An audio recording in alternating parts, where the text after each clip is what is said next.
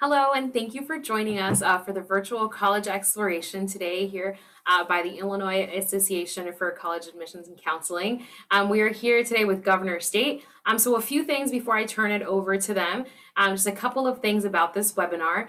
You are able to ask questions through the Q&A bar at the bottom of your Zoom. Any questions submitted there will be seen by the counselor and be answered as well. You will not be able to share your camera or turn your microphone on. Both of those functions have been disabled for this. So any questions that you do have will need to be submitted through that Q&A. There are different sessions going on for different colleges and institutions, and you can check out more of those presentations offered through our schedule at iacac.org. And as a reminder, this session is being recorded and will be available, as all sessions are being recorded, and they'll be available at the iacac.org website. So I am going to stop sharing my video now, and I'm going to turn it over to Governor State.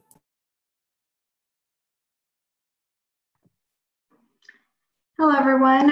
Welcome to Governor State's presentation. My name is Karina Hernandez, and I'm one of the recruiting specialists at Governor State's Office of Admission. One moment, I'm just going to go ahead and share my screen.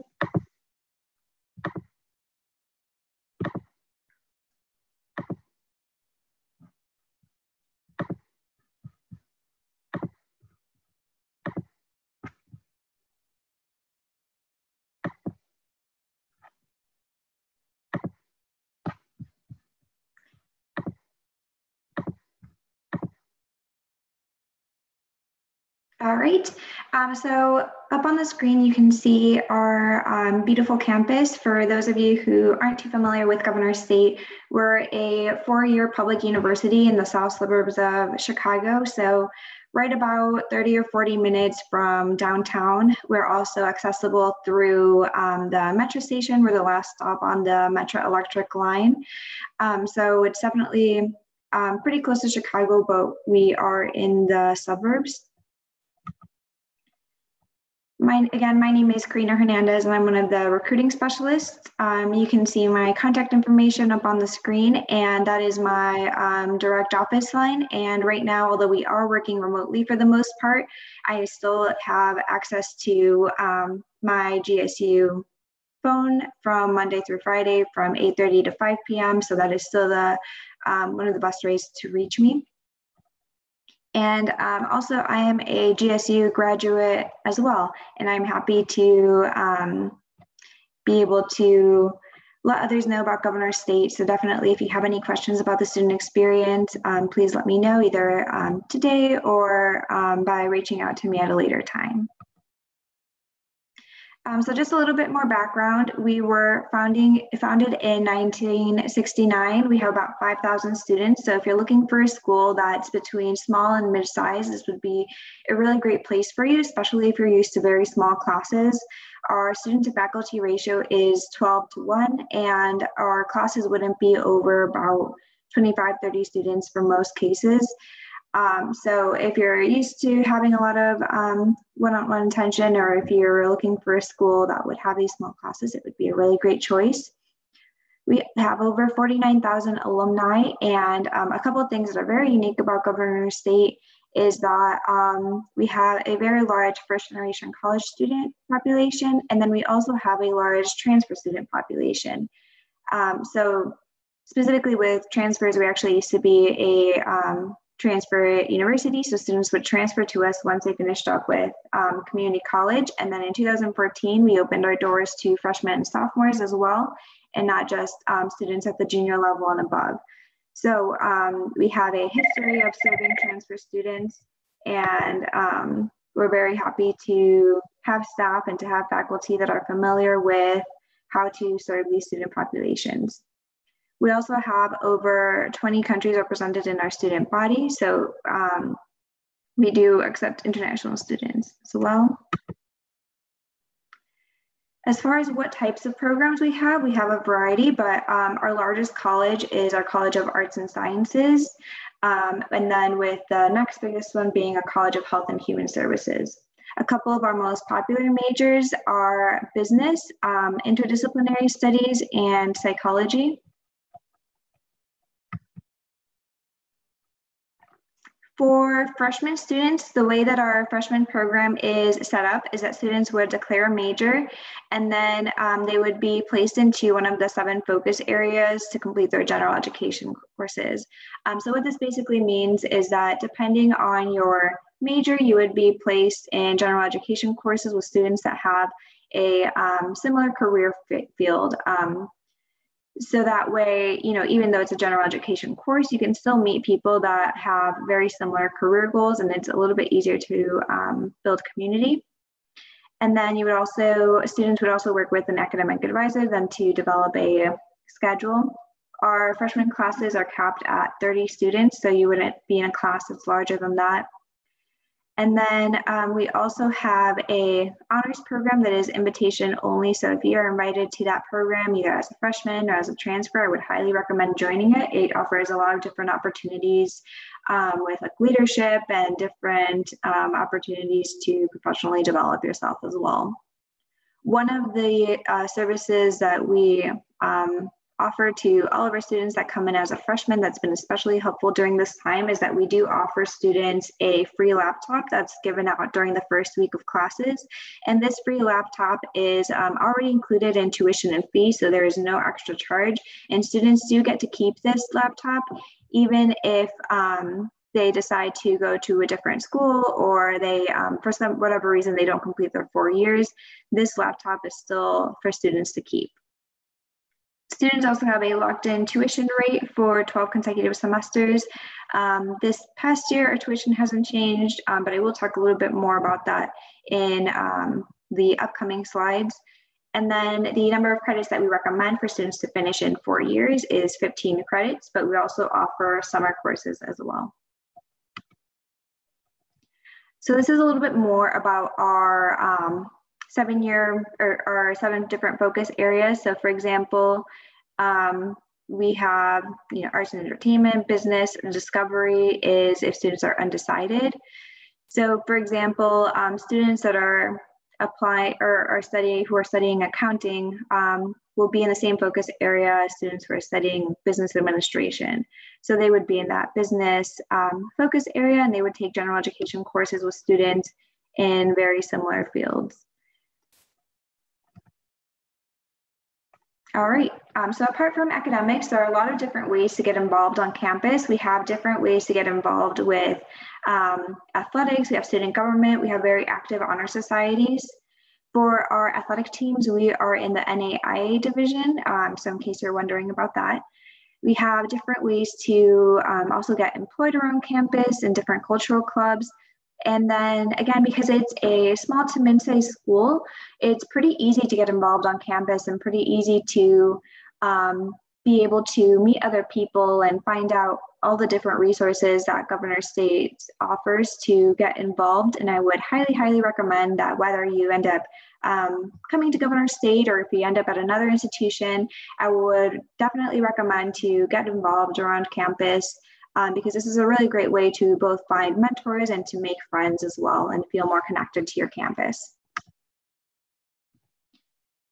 So again, our teams are in the NAIA division. Right now, the sports that we have are basketball for men and women, cross country, golf, volleyball, and soccer. The only team in which we have a women's team but don't have a men's team is volleyball. The rest of the teams we have both a men's team and then a women's team. Our newest sport is soccer, which just opened up last fall, so we are very excited to offer that now. And then our most popular sport is basketball for men, and we were conference champions in 2018, conference tournament champions, and we earned our first ever bid to the NAIA National Tournament in 2018 as well. So we are very excited about that. We do offer the option of living on campus. Although we do offer that option, it is not mandatory. Even for freshmen, we do not require students to live on campus. So this is a really great way if you're looking to save some costs, especially if you live close to campus or you live driving distance away. This might be something to check out. We have different ways to, we have different dorm arrangements. So there are definitely, we definitely try to accommodate for all the different class levels, as you will see on the next slide. So on the left up on the screen is our suite style dorm, and this is our most popular option, and especially the most popular option for freshmen and sophomore students. It's also our cheapest option. So it's a suite style dorm, and it's a 2-person bedroom, and it's connected to another 2-person bedroom by a bathroom. So we don't have any community bathrooms, which our students are very excited when they find out. This would be the again, this would be the cheapest option. And then on the right, you can see our second most popular option, which is our 4-bedroom apartment. It's each person to a single bedroom. So 4 people to an apartment, 1 person per bedroom. And typically students by their sophomore year are living in one of the 4-bedroom apartments. And our students are very happy about that because it's not always the case at different universities. So we are very happy to offer students this option. Also for spring of 2021, our housing is still open. Last I heard, we still have spaces, and our housing was still open this semester we still had housing available. So as we're still just following the CDC guidelines and making sure that we are offering students a safe way to live on campus. So it will likely continue that way through spring as well. As far as our cost has not changed from last year. It's $12,616 for tuition and fees per school year. So that is without including housing. And then we have different types of scholarships that we offer. One of our most popular scholarship is our Aim High scholarship. Right now, the graph that you can see on the screen is for our freshman students. For our Aim High scholarships, it's a little bit different for transfer students, so definitely keep that in mind if you're looking at the chart. This is only for freshman students, and the qualifications are different for transfer students, but we do offer Aim High scholarships for transfer students as well. So these are based on GPA, and then you also have to be, in order to receive a scholarship as a freshman, you also have to be directly admitted. So later on, we'll talk a little bit more about our direct admission guidelines, but it would be for students at least at a 2.75 unweighted GPA, both for scholarships and both for admission. We look at unweighted GPA. And then we would require at least a 980 SAT or a 19 ACT. So this past fall, we were test optional if students were over a 2.75. But even though we were test optional for admission, we still required it for scholarships as well. And this will continue to be the case for spring. For freshmen, we are still test optional unless if students are over a 2.75. But again, if you're hoping to get a scholarship, I would recommend to keep in mind that we will still need those scores in order for the scholarship to apply. There are a few other guidelines apart from this, but these are the main ones. Definitely check out our website under Aim High to make sure that you qualify. You also have to fill out a FAFSA and complete a few other requirements. So definitely check that out or contact me afterwards. But these are renewable for 4 years. So on the right-hand side, the big number that you see is the number that you would be awarded for 4 years, and the number under it is how much it would cover annually. So for example, if you're at a 2.75 and above, you would receive $3,000 annually if you qualify. And if you're at a 3.75 and above, then you would receive $6,000 annually, which is a pretty generous amount, considering that our tuition and fees is $12,616 per school year. So right off the bat, if you qualify for this, you wouldn't have to apply. This would be something that would be automatically applied to your financial aid package if you're eligible. And that would knock off, let's say you're at a 3.75 and above, that would knock off $6,000 annually already without any other financial aid included. So definitely something to keep in mind as you're either finishing up this school year or finishing up the semester. Try and get those, keep those grades up.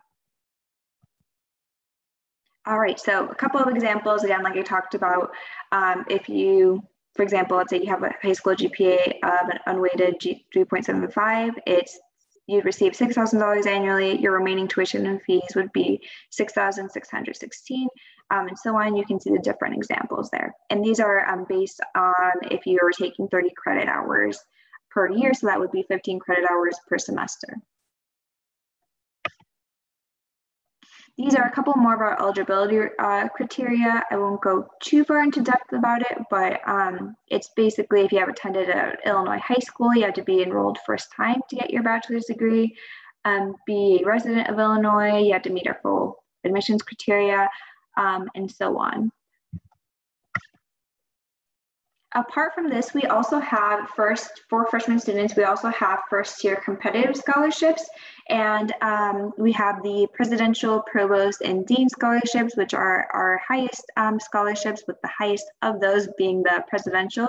And this is basically a scholarship. The presidential one was basically a scholarship that would cover everything you would need. It would cover full tuition and fees, housing. It would cover a meal plan, and then also a book scholarship. So pretty much everything you would need, the presidential scholarship would cover.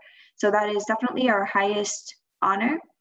And then we also have our provost and our dean scholarships, which are a little bit less than that, but they are combinable, let's say, with the AIM High scholarship. So in the past, we have had students, that receive the provost and the dean scholarships, which don't cover as much as the presidential, but they're able to combine it with their AIM High scholarship, and then it covers a pretty decent amount of their tuition and fees and what they will need.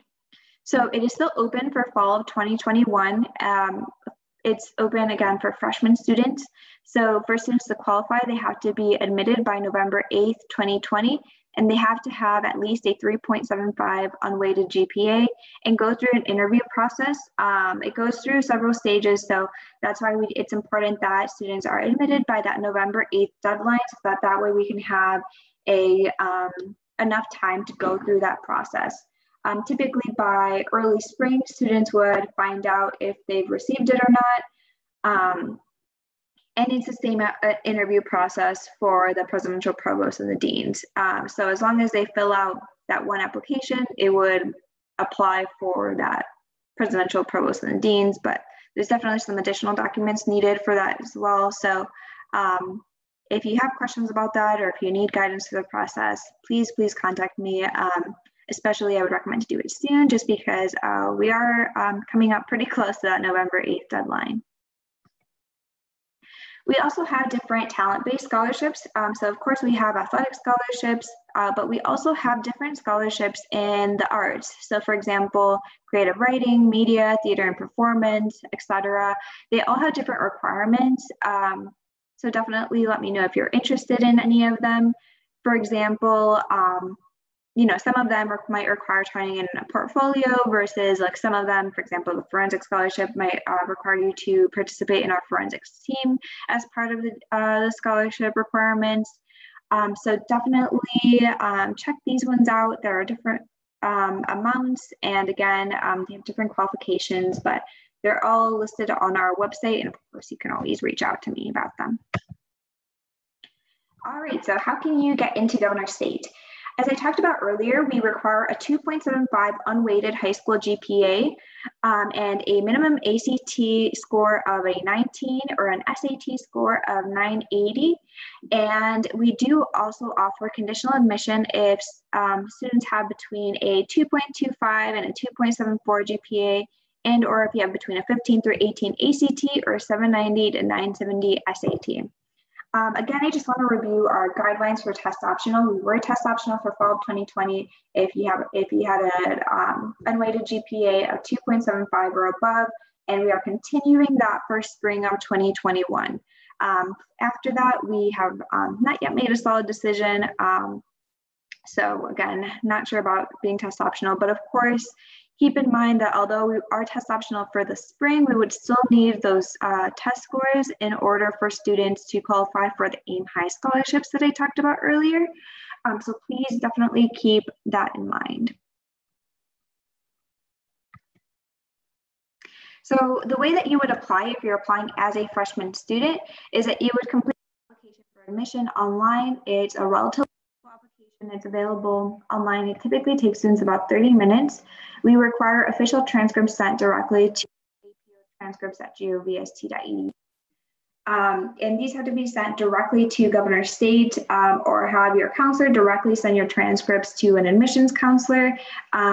It's important that they be sent directly from your school over to Governor State. Otherwise, they will not be counted as official and your application will not be counted as complete. If you have them sent electronically to us, or if you have them sent by mail, you can definitely give us a call at the main admissions line, or contact a counselor and we can let you know the status of your application, and then also let you know if we've received those transcripts. I would recommend right now for them to be sent electronically because mail is taking a little bit longer than usual. And we're also available on campus. So if you need to drop in transcripts or any other supplemental documents, please feel free to come to campus, and then make sure that they're sealed and they've never been opened, and they'll be counted as official as long as it's coming directly from your school. But as long as it's sealed, you can drop them off and we can collect them that way as well.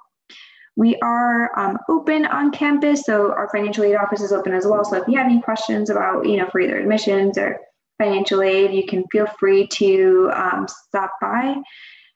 However, we do have very limited staff right now on campus. For example, I'm available only on Tuesdays in the office, but there is staff coverage from Monday through Thursday from 8:30 to 5 p.m. Other than that, other than the transcripts and the application, we also require the ACT or SAT score. Again, unless you are coming in for the spring, or unless you are, and you're at that 2.75 on weighted or above, or you might not have to send these separately if they're already listed on your official high school transcript. So sometimes they will be listed at the bottom of your transcript, and if this is the case, then we will count these as official scores and you won't have to submit it from the SAT or ACT website. And right now we are waiving the application fee for freshmen, but if for some reason there is some kind of a glitch and it's asking you for a code, please let me know, and I can give you the fee waiver code. For transfers, the requirements are a little bit different. In order to, as I mentioned earlier, we are very transfer friendly. So what we would consider a transfer is any student that's coming in and transferring with 24 credit hours of college coursework and above. Then they'd be considered a transfer. So even if you, let's say you have 20 credit hours and you're gone to a different school, you would still be considered a freshman student and would have to apply through our freshman admissions process, since you have below that 24 credit hours. So just something to keep in mind. And then we require, for most programs, it's a 2.0 or higher cumulative GPA, with a few of our programs having special requirements. So for example, education has a little bit of a higher GPA, health administration, social work has additional documents, nursing has additional requirements as well. You have to have an RN if you're transferring in. And then you also have to be in good standing at the last institution you attended. So definitely, if you're, depending on your major, you might have different things to turn in, but for the most part, for most majors, you'll need to apply as a transfer, you'll need 24 or more credit hours of college coursework, you'll need at least a 2.0 and in good standing at your last institution.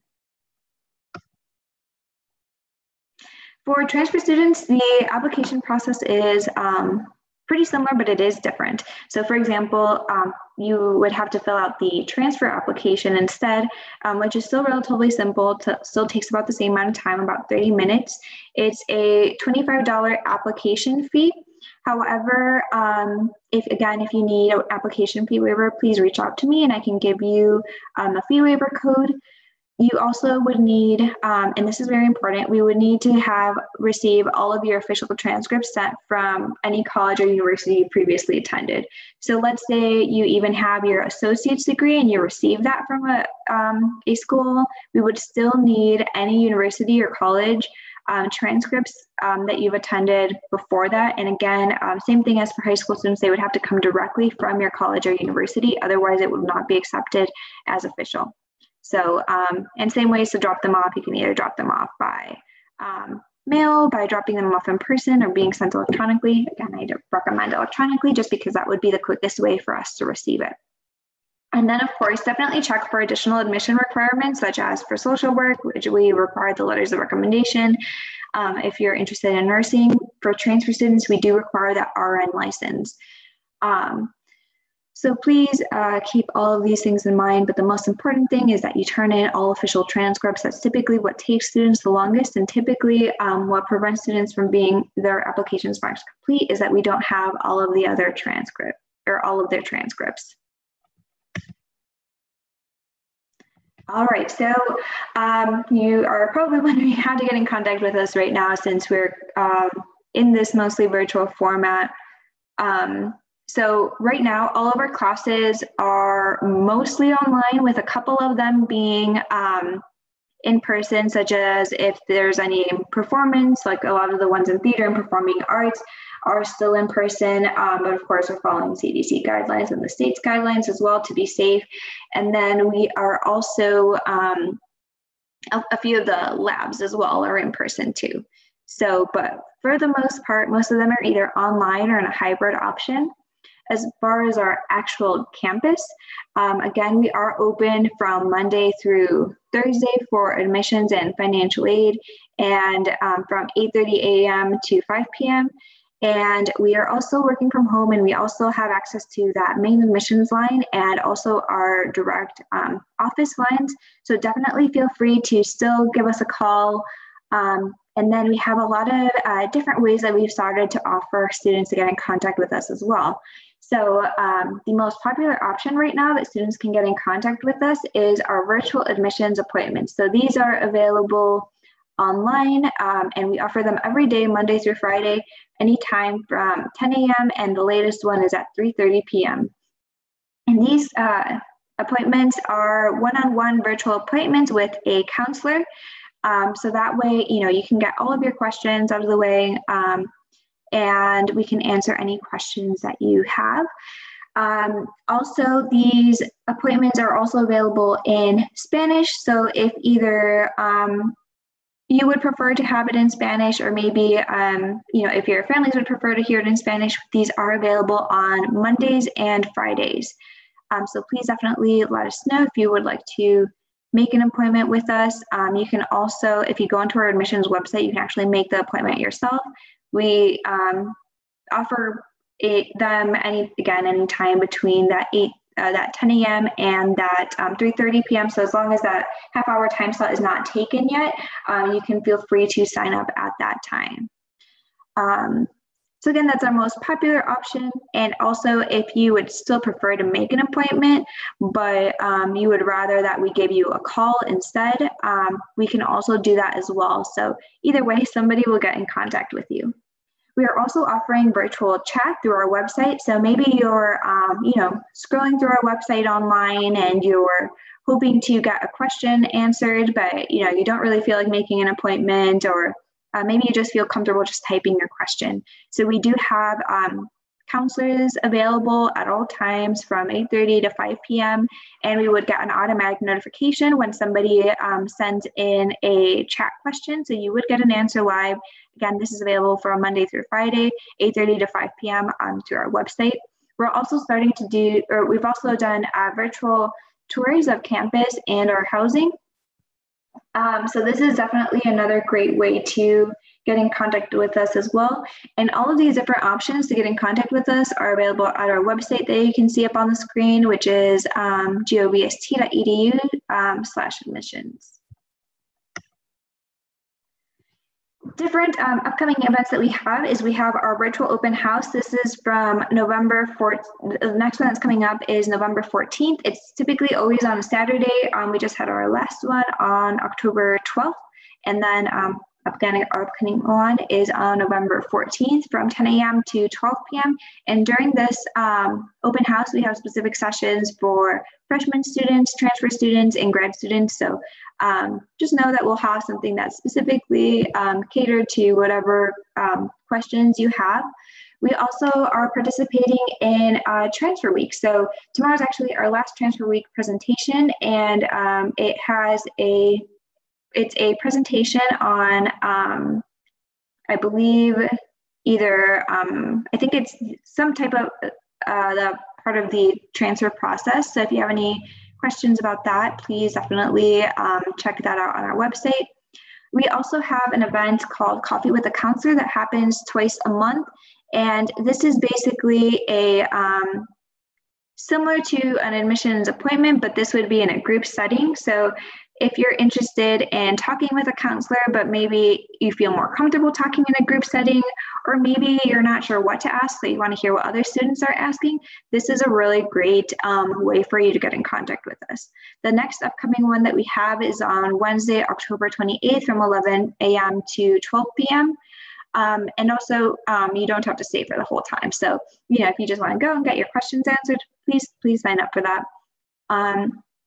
And then over on the right, you can see, although we do offer guided virtual tours, I do also want to say that we do offer we do have a QR code in which you can go through a virtual tour yourself.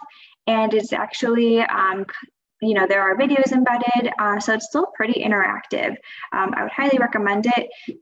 You can use your phone to access it through the QR code, or if for some reason that doesn't work, you can always enter the URL that's below it in order to see it. And of course, it's available on our website as well. All right, so that is it for my presentation. I will go back to my contact information so that way you all can see that again. My name is Karina Hernandez. If you have any questions either about how to come in as a freshman student, how to come in as a transfer student, what the student experience was like, please feel free to reach out to me and I'll be happy to help you out. And then if not, if you have a question for a specific, that's a little bit more specific about our resources or anything like that, and I can't answer it, I'd be happy to put you in contact with somebody who can answer that for you. And then I also want to invite you to, again, check out all of our different virtual events and stay connected with us if you're interested. And then if not, if you just have a question, please feel free to reach out as well.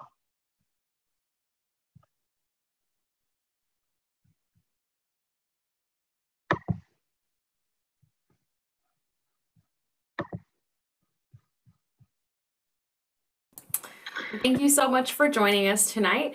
So a couple of things. Once you close this this webinar out, you will receive a quick survey. It's a quick 4-question survey. If you could fill that out, we would really appreciate it. Additionally, you can sign up for more sessions, as I mentioned earlier, through the IACAC.org website. And as a reminder, this session was recorded and is available also at that same IACAC.org website. Well, thank you, everyone, and have a great day.